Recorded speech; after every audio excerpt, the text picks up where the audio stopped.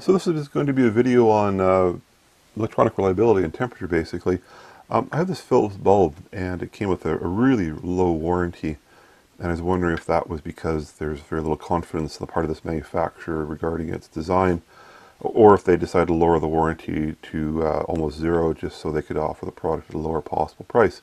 Let me insert a thermograph of this bulb when I was using it, and you can see over here is basically the hottest part of the bulb when it was standing up.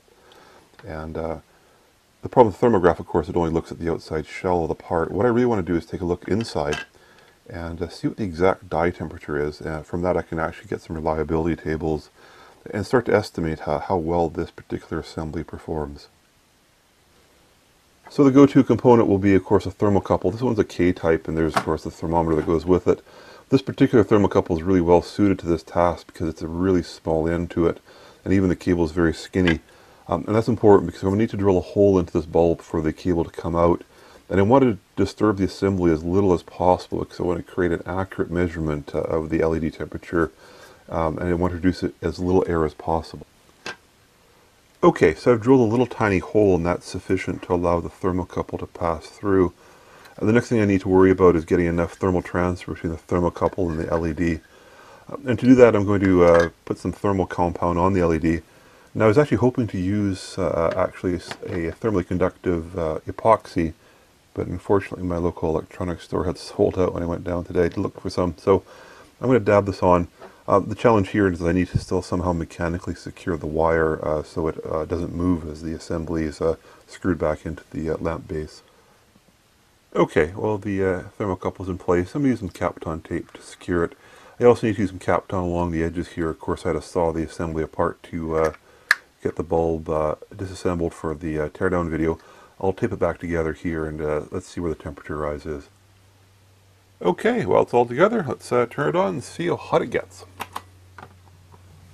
Okay, it's been running for quite some time. It's stabilized now at about 76 degrees Celsius. When I started, the room temperature was about 27, so it's doing about a 50-degree rise from ambient. Okay, let's repeat the experiment. I drilled a little hole in this bulb here. This is the older 75 watt equivalency from Philips, and let's measure the temperature rise on this product. Okay, it's been running for quite some time, and you can see the temperature here is quite a bit less, 63.7 degrees.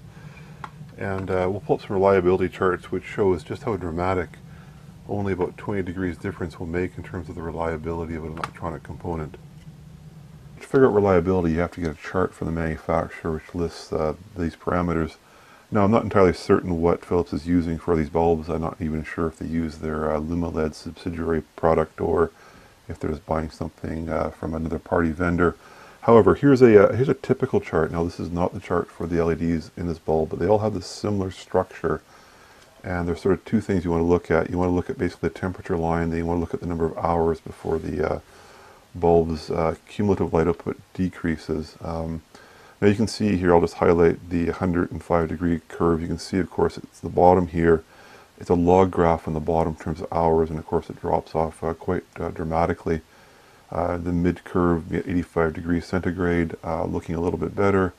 And then, of course, at 55, you can see it's almost a flat line out to a number of tens of thousands of hours. So you get sort of this dramatic exponential function. That's true of all electronics. LEDs are not unique.